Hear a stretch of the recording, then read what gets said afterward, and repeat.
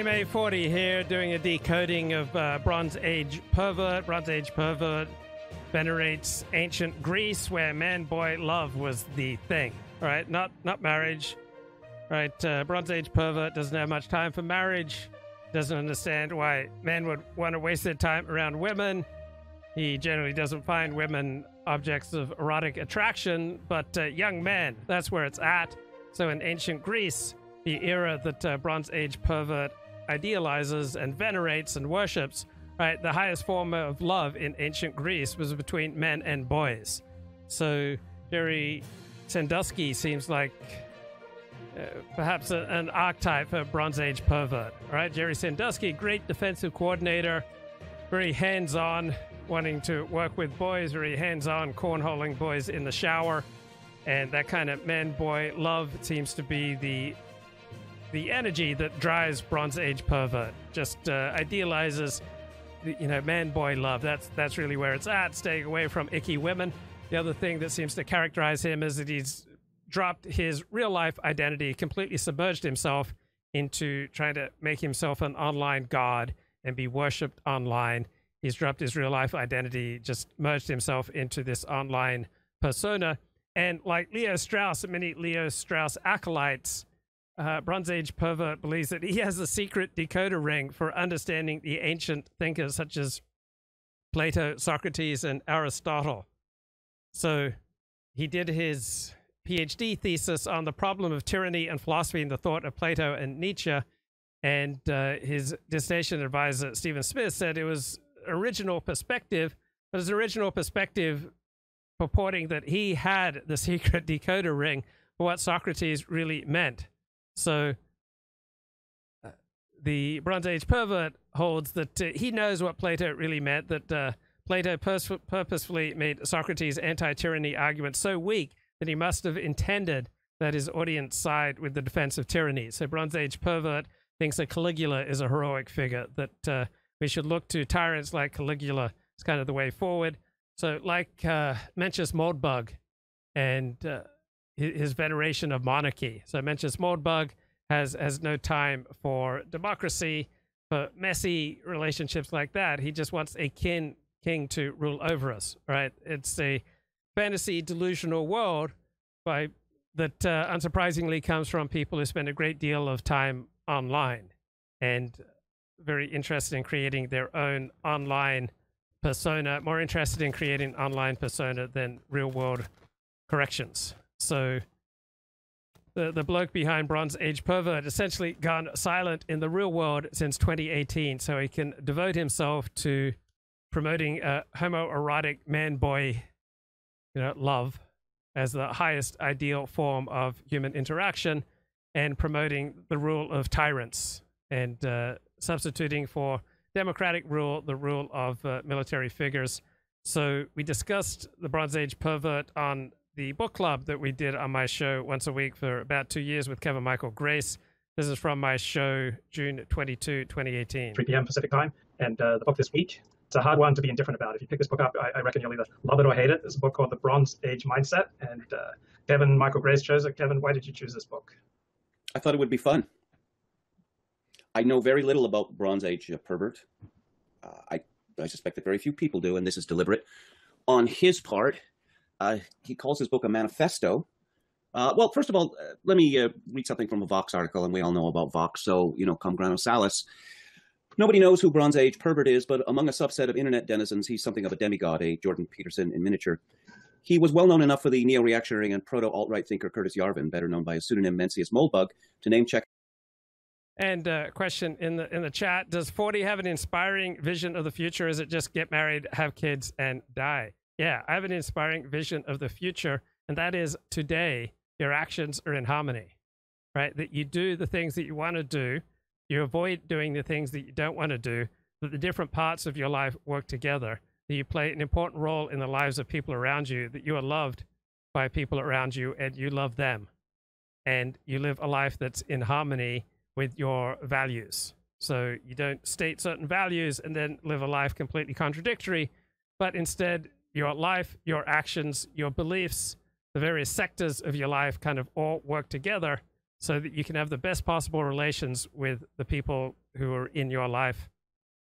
That's my heroic vision of the future, right? Where you do what you say what you do, you mean what you say what you mean, as appropriate to the context and the situation, and you're not doing things, in private. You'd be ashamed of being known publicly. That what you do in church and what you do in synagogue and what you do at the bar, what you do at a stadium, what you do with your friends, with your acquaintances, with your work colleagues, with people in various communities that you're a part of, that it all basically works together. So I have a vision of a harmonious life. And that vision contains 5 to 15 hours a week volunteering, helping out other people. So every day you should be doing things that you can feel good about, that are not just the selfish fulfillment of your own basic needs. That's my vision. I'm in a recent interview with an Atlantic journalist telling Rosie Gray that Bronze Age Pervert was his contact inside the White House. Well, there seems to have been an attempt to troll Gray. It speaks to Bronze Age Pervert's relative notoriety within this tight community. Now, this writer does not know what notoriety means. Notoriety is a bad thing, not a good thing. And furthermore, it is clear from reading this book that... Kevin, Luke says that the life I describe is not really heroic. Well, to the people who are positively affected by what I'm doing, for the people for whom I play a role in helping them break out of deadly addictions and compulsions, for some of them, it's absolutely heroic. For people who need my help and I provide it, it's heroic. For the people who benefit from when I extend myself and commit myself to causes and volunteer opportunities and commitments, greater and above myself. Yeah, it's heroic that other people get to benefit. Sometimes, reasonably large number of people, 100, 200, 300 people get to benefit when I put their welfare ahead of my own for a few hours a week. So if you need people and people are there to help you out, most people find that verging on the heroic. When people look forward to seeing you, when you lift people up consistently, when you are overwhelmingly a source of joy rather than a source of aggravation and depression in people's life, and you're a source of joy because you have joy, yeah, people tend to find that really good, if not verging on the heroic, if you can bring that day in, day out.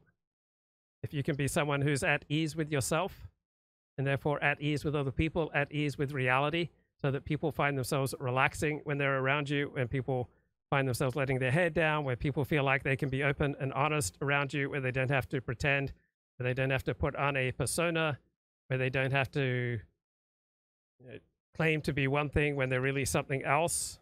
And that release of unnecessary tension and aggravation just unleashes joy and souls coming out of hiding.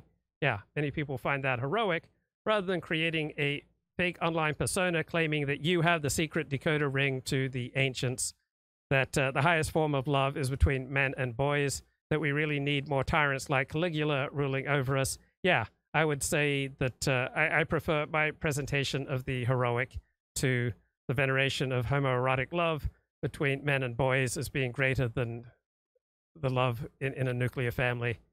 I would say that the veneration of tyrants like Caligula is an inferior version, an inferior vision to what I share on this channel. He is not like Jordan Peterson, because Jordan Peterson is an Apollonian and Bronze Age Pervert is clearly a Dionysian. And what are the main differences between Apollonian and Dionysian? Well, to put it bluntly, Apollonian stands for order and Dionysian stands for disorder. Yeah. I mean, it's much more complicated than that. But one might say that an Apollonian is devoted to reason, whereas a Dionysian is devoted to passion. The most famous Dionysian of our age is Jim Morrison of the Doors. He's been celebrated for that by many people. There's a cult. But 40, any inspiring vision for the future of humanity? Well, it helps if you pay your bills, if you have good relations with other people, you make consistent, solid, pro-social decisions to free up time in your life to then devote to poetry, to music, to thinking about society, politics, philosophy, art, all right?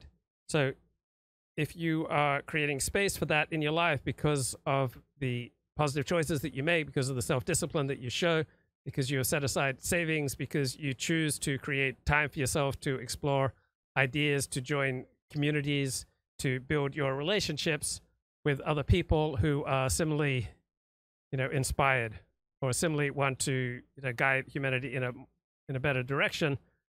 All right, then you can build on the positive choices. But if your personal life is a mess, if you're getting deeper and deeper into debt, if you rely upon welfare, if you're a sucker on, you suck on the teat of your family or of your community or of your nation, right? I am highly skeptical of any contributions you're going to make towards the future of humanity.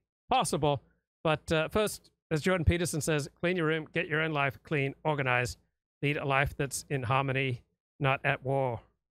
And out of that, out of the good connections that you build and a life that is interwoven with the lives of other people, you're far more likely to produce a vision for the future that is useful and accords with reality, rather than a delusional homoerotic worship me and suck me off vision that's venerate tyrants presented by Bronze Age Pervert, the Jerry Sandusky of the alt-right. Around him because of that. Reading this book, I was struck by something that the great critic Lester Bangs once said to Cameron Crowe, that he asked him about what typewriter he used, and they were talking about writing, and Lester Bangs said something to the effect that he liked to take meth and he'd just type 25 pages, just to write, And it struck me that this book is not so much about manifesto and more of a prose poem, or a fever dream, if you will. Yeah. I mean, there are so many misspellings in the book that I assume that there's a point to them. Well, I got the impression that this fellow is not a native English speaker.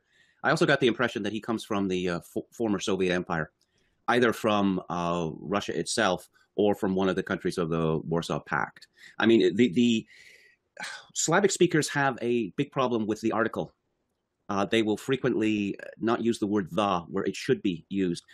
Yeah, this is smart here from Kevin, deducing that Bronze Age Pervert came from Eastern Europe. He came from Romania, moved to the United States at age 10. So you can often tell a great deal about a guru, a thought leader, a live streamer by the quality of the people he attracts. And Bronze Age Pervert attracts this rabid audience that is highly reactive to the slightest criticism of their hero. So one of the signs that you're dealing with someone who's bad for you is if they cultivate this unnecessarily strong in-group, out-group identity, where the in-group is those who listen to them and worship them and follow them.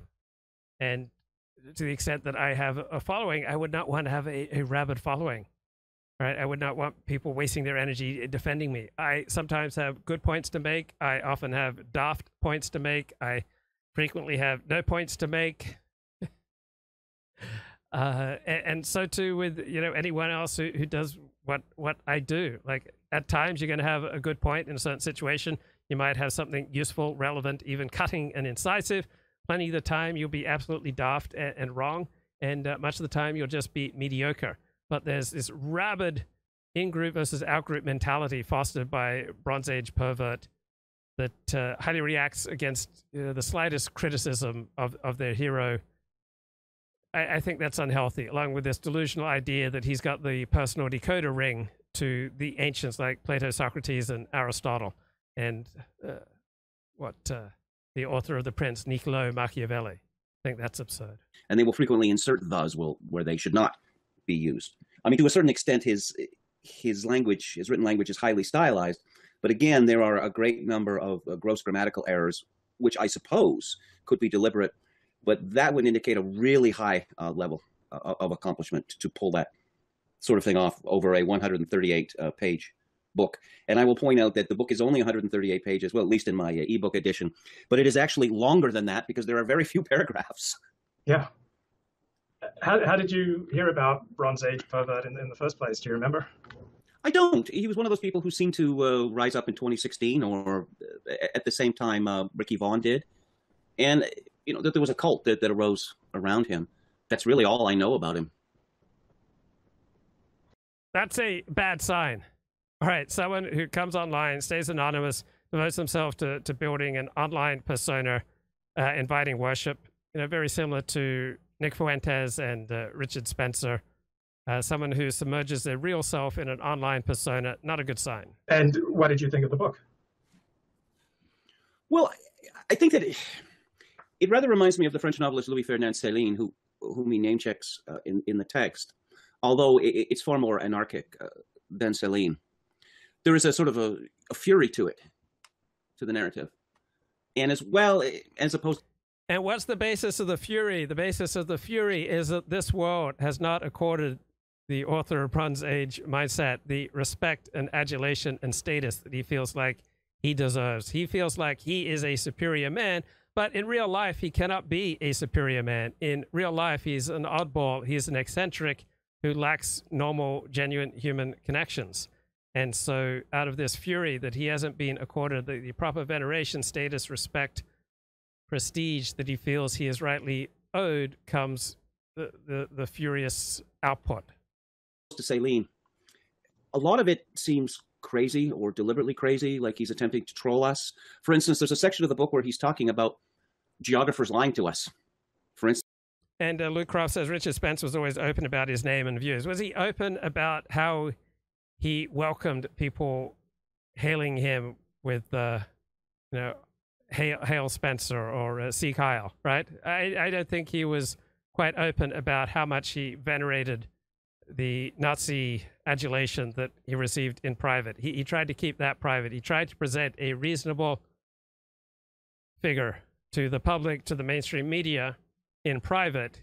He lapped up as much Nazi adulation as he could whip up. Don't think he wanted to make public how he was sleeping with the girlfriends of his followers. Don't think he wanted to make public his extensive, drug and alcohol abuse. So I think there was a great deal of Richard Spencer's life that he tried to keep on the down low. Since that the Earth is actually much smaller than we think it is. And I don't mean smaller in a metaphorical sense. I mean in a literal sense. Also that many cities in the world are actually the same. Now, this could be argued metaphorically, but the book... And the chat says Richard Spencer admires Napoleon more than Hitler. At least that's what he says publicly. In his private life, he got, he would take and whip up and seek out every bit of Hitler adulation as he could possibly receive. He deliberately took the alt-right, which was formerly known as a bunch of merry pranksters, and as closely as he could intertwined it with the Nazi outlook. And privately, he would, whip up storms of people seek-heiling him. That's what got him off. Argues as if it were literal. Do you think that Bronze Age Pervert is Mencius Moldbug? Oh, I have no idea. I mean, I've read Moldbug, and I stopped reading him for this reason. I thought, I'm a pretty clever fellow, but I have no idea what this guy's on about. Yeah. When I do figure out what Mencius Moldbug is on about, I realize he doesn't know nearly as much as he thinks he does. So Mencius Moldbug, Curtis Yarvin, right, makes all sorts of grand pronouncements about topics he doesn't know very much about. I'm no scholar of World War II, but when he starts talking about World War II, I realize that he knows even less than I do. I realize that he knows even less than I do in all sorts of areas, and yet he feels completely confident making all sorts of grand sweeping pronouncements. So my experience of Curtis Yarvin, aka Mencius Moldbug, is either I don't have a clue what he's talking about, it's just so abstruse and so poorly written, or when I do know what he's talking about, it doesn't stand up to critical scrutiny. Dennis Dale, welcome to the show. Do you have any thoughts on the Bronze Age mindset? Yeah, it was fun in parts. In parts not. Some of his arguments are brilliant, and sometimes it's just silly. That part about history, Kevin, and the geography thing. Yeah, it's weird. It just strikes me is that we have to learn how to read all over again, because people now will dip in and out of trolling and stuff, which is what I think this guy does here. Or he might just lead you into it. At some point, you're following along with him, and all of a sudden he's saying some crazy thing like, who knows, right? If Rio de Janeiro is not actually New York or some crazy stuff like this. But it's a lot of fun, and his critique of, so-called scientism. It's the usual stuff, but it's very powerful. I wanted to say something about, you mentioned history. He falls into the trap that Nietzsche did.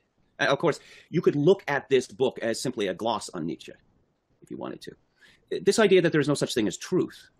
Well, Roger Scruton pointed out that then this would obviously have to be true of the person who made the claim. And if any person makes such a claim, one should stop paying attention.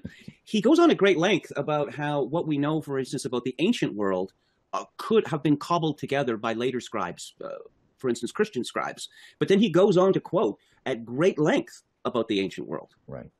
And there's also, I don't know, that this confusion about ancient religion, about, for instance, Greek mythology, he weaves in and out of this, and this may be deliberate. One doesn't really know whether he believes that these gods are real or not. Well, yeah, I'm not even certain of the level of his religious. He has religious sentiment. I don't feel like he has religious belief. He keeps pointing out the holes in. A lot like Jordan Peterson. I mean, Jordan Peterson's an atheist who devotes himself to promoting Christianity, but he himself is absolutely bored silly participating in Christianity. And so Bronze Age Pervert likes to wrap himself in the mantle of religion when it's convenient, but I suspect he would be absolutely bored to death actually trying to live Christianity. Logic, reason, the gaps that we all been talking about, we were talking about with the last book. But he doesn't really provide anything. He says, well, there's the Greek gods over there, and there's that tradition over there. Traditions you might as well trash, like the Christian tradition in another context, so. He doesn't understand the Christian tradition at all. He talks about going to churches and being bored.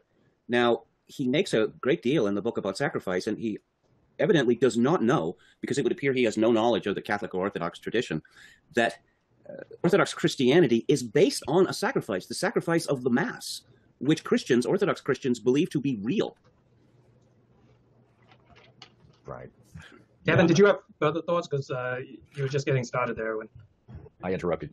No, you were interrupted by. So do you have further thoughts, Dennis? Well, no, I mean, here's another thing. He talks about the hatred of beauty, which has existed through all time and space, apparently. But remember, his beauty is boys, right? The greatest form of beauty for him is boys, young men, right? And the greatest form of love, as in ancient Egypt and as in what Jerry Sandusky had, is the love and the eros between grown men and boys. He doesn't seem to know about the Middle Ages then, because the Middle Ages, beauty was venerated. You have a situation where, say, the Vikings, my ancestors, the pirates that he so admires, were invited to take over Normandy, which they did in a very short order. Were spending vast sums of money to build the most beautiful buildings the world has ever seen. Yeah, this distinction he makes is not real between the pirate and the farmers. He has nothing but disdain for the mass. Where does he think this elite emerges from? Well, sorry to interrupt, but one other thing in that respect. Now, he likes the Greeks a lot, the ancient Greeks, and he talks about wine and their use of wine, but wine is agricultural. Non-agricultural people have very primitive forms of alcohol. Wine is not a primitive form of alcohol. Right. Dennis, I want to get all of your thoughts on the book, so we're not going to interrupt you. Go ahead, Dennis. Oh, no, I was just listening to Kevin. Kevin's got a lot better stuff than me. Well, go on. A lot of scattered notes. Well, go ahead, give us your scattered notes. Did you guys talk about the fact that Sailor, I found this old post from Sailor. Somebody found out that Steve Bannon was reading Moldbug, and Moldbug sort of rickrolled them. He directed them to Bronze Age Pervert. Yeah, and that might have been where that rumor started. But I also heard it might have been Jack Donovan. Is that the guy's name? Yeah, that's his name. Gay masculinist dude. Yeah, Jack Donovan, leading homosexual in the alt-right. But Bronze Age Pervert doesn't. Is this guy gay? I don't even know. I mean, everything about this is very gay in that theme, but he hates homosexuality, apparently. Well, modern gayness. Right. I think he makes that quite clear. Just effeminate gayness. And he has a very bizarre and I think just totally wrong theory about gay. This profusion of gay behavior now is a kind of reaction to our matriarchy, to this, the owned space, he calls it, of matriarchy. And all these guys are guys that would be out conquering, but they're, I question why there's so many gay men in the distant right. One, you get to play dress up. Two, it doesn't matter that you don't have a nuclear family. All right. If you have a wife and you have kids, you're going to be far less likely to participate in dissident politics. But if you don't have a wife and a kid, you're going to be much more looking for excitement. So I get my excitement in large part doing live streams like this. I also delve into dissident politics. I have a much greater need for excitement than a guy who's married with a wife and kids. Right? If you're married with a wife and kids, you're not out there looking for excitement. You get pretty much all the excitement you need from your family.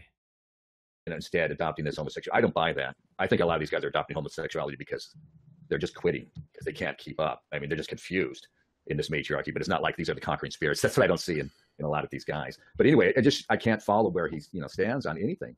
It's a lot of fun to read him, but like I said, where does he think this elite is going to emerge from? He has such contempt for common people. And again, I don't know whether to take him seriously. You don't know when he's trolling or not. Well, you know, this goes back to the Übermensch of Nietzsche again. Well, like you said, it's all a gloss on Nietzsche. It's Nietzsche, it's a little bit Camille Paglia. And there's one more that I was thinking of earlier. Well, he name-checked Schopenhauer several times. You mentioned Jack Donovan. He does not, Bronze Age Pervert does not share the rather gross and insane misogyny of Donovan. He does have very strong hatred of matriarchy, which he sees at the central to the modern bugman way of living. And I think he's absolutely right about that. We got a super chat from Brundlefly. He says, would Kevin Michael Grace prefer to live in the Stone, Bronze, or Iron Age? Which is the best age for being a pervert? Also, what brand of cigarettes is best? The cigarette question is easy to answer for me. My preferred brand is Gitane, but you can't get them anymore, or it's very difficult to get them. I wouldn't want to live in any of those ages, and it's not a question that I could possibly entertain. I mean, leaving aside the fact that, you know, when people, even Bronze Age Pervert, they talk about prehistorical ages, what do we know about them? I mean, he makes a lot of the ignorance, the learned ignorance of scientists, but again, you know, falling into the same trap. Right. Our knowledge of prehistory is obviously minimal. Well, and he tries to argue at some point that it's totally untrustworthy because people could have excised entire centuries, right, and just inserted. Well, we knew that, you know. That's this. There must be a name for this fallacy, but we see it introduced, this uncertainty fallacy, where people want to introduce it as if it's not, you know, if it doesn't affect their side equally, or whatever it is they're saying. But well, it's just, my version of history is right. Everyone else's version of history is wrong. I just wanted to mention one other thing. Okay, so I was so inspired by talking about Bronze Age Pervert, I started streaming at about 6:50 this morning.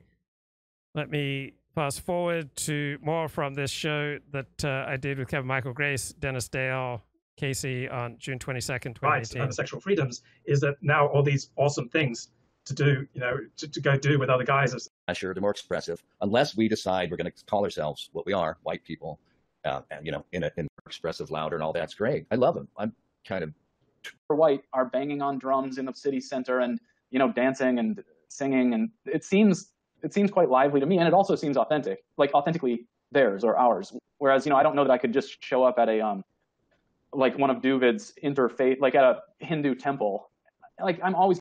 And Luke Croft says, are there any good parts of Bronze Age Pervert? Yes, he's brilliant. He is learned. He is steeped in the ancient Greeks who had some thought-provoking philosophy, and there are times when he has, you know, some pretty sharp provocations, all right, things that make you think a second time, kind of, you know, stop you in your tracks.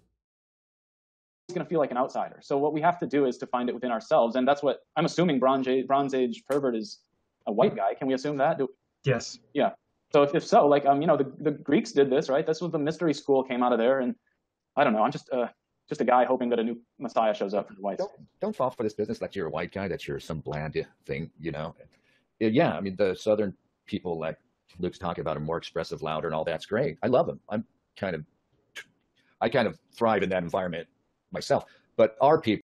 So I was reading or listening to a New York Times article on self-help guru, the author of The Subtle Art of Not Giving an F, and he lived for many years in Latin America because he came from a relatively repressed, according to him, you know, Anglo-Saxon upbringing, and so he really enjoys how emotionally expressive Latin Americans are. And as someone who came from an Anglo-Saxon upbringing myself, and who treasures my, you know, Anglo-Saxon family and that civilization, yeah, I've enjoyed Jewish culture, which is much more emotionally expressive. So I understand why people who come from a more emotionally repressed upbringing can enjoy, you know, dipping into experimenting with traveling around a more emotionally expressive upbringing. Not that there aren't many wonderful things about the Northern European civilization. People are quieter, modest, reserved, and fuck those goddamn Southerners. We're not going to fucking copy those assholes. Fuck them. I'm tired of hearing this shit. We need to preserve our way, and there's a way that is suited for you, Manic, and me, because it's in our goddamn genes and it's been evolved. Yes, it's evolved over centuries in us. We're suited toward a way of life that is gentler, kinder than this fucking hellhole they're visiting upon us. And these other people are going to beat us because they're stronger, they're more cohesive, they're louder, they're brasher, they're more expressive. Unless we decide we're going to call ourselves what we are, white people, and, you know, in a sort of war with these others. Yeah, I don't think that that mindset that we're white people at war with non-white people is a useful mindset to the extent that people identify anything like what Dennis is talking about. People identify as English, they identify as French, they identify as German or Norwegian or Swiss or Canadian or Australian or American, right? Very few people in the United States, North America, Australia, Europe identify primarily as white and feel at war with the non-whites around them. That's not going to be an adaptive strategy for most people, right? Most people get their primary sense of meaning from their community, from their family, from their religion. So people identify as Protestant, as Presbyterian, as Methodist, as Seventh-day Adventist, as Anglican, or Roman Catholic, or Jewish, or they identify with their family and their extended family or their profession, right? Not many white people feel like they are at war with non-whites. And life in first world countries, right, is not really suited for a white person to go out there with an attitude of, we're at war with non-whites. It's not usually an adaptive strategy. And defend these values of modesty and a more chaste. I'd like to live in a Jane Austen world. I like that world. I like 1950s America.